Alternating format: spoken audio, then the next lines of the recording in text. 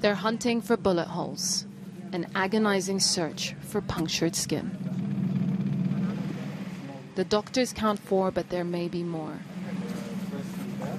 Adam is another victim of Arab militia attacks in Darfur. He couldn't walk, so his friend carried him to safety on his back across the border and brought him here. They came on horses, camels, and cars, Mohammed says.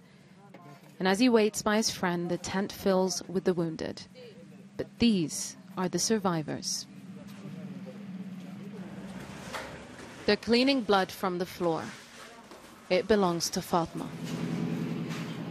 Shot in the head as she fled the violence in Al Jinana.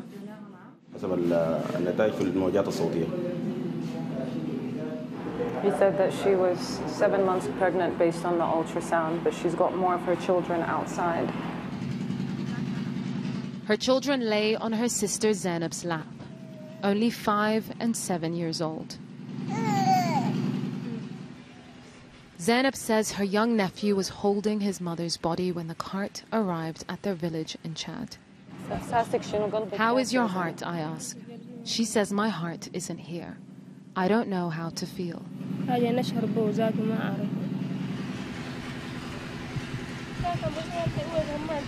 She's fielding calls from relatives across the region, phoning to pay their condolences.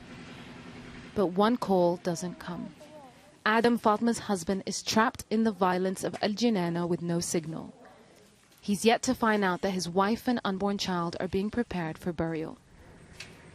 She's carried out to her final destination, in her chosen place of refuge.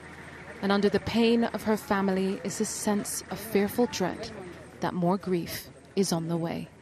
Yousra Elbagir, Sky News, Eastern Chad.